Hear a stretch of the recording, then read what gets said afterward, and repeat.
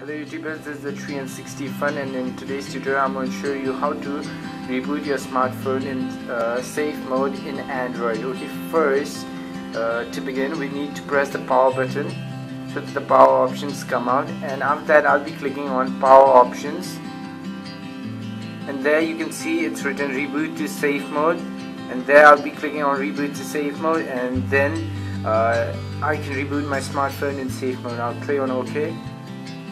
So it's rebooting in safe mode, and your smartphone will reboot in safe mode. And if you want to exit the safe mode, you need to reboot your phone again using normal way by pressing the power button and clicking on reboot, and your smartphone will load in normal mode.